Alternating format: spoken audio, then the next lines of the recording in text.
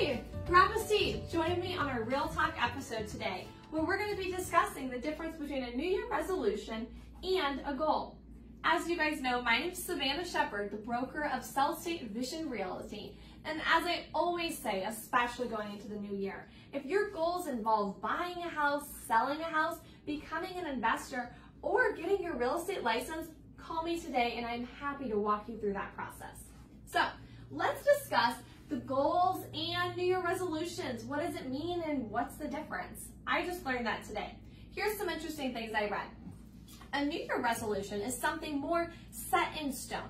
It's more like I'm not doing this again, or I'm always doing this. So let me give you an example. I'm drinking 4 cups of water every day, or I'm not drinking anymore, right? That's a New Year resolution, something set in stone, versus a goal is something that you aspire to be. You are wanting to have this, okay? So like a goal for me might be I want to have a certain amount of agents next year at my brokerage. So yeah, it's pretty neat. I'm going to be doing both of them. I'm going to be setting New Year resolutions and goals. And then let's not forget this baby right here that I talked about a whole lot last year, which if you don't remember, it is called a vision board. So this is where I'm going to put my New Year resolutions and my goals both, and I've already done it.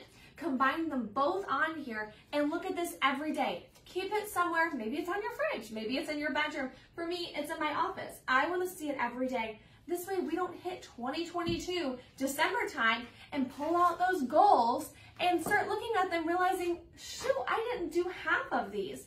And I mean, no one wants that feeling of failure, right? I don't even like to say the word. I don't want that feeling. So look at your goals every day. Create a cool vision board with pictures that you get to look at and you don't forget what your plan is. And let's have a successful year together. I'll see you guys next time.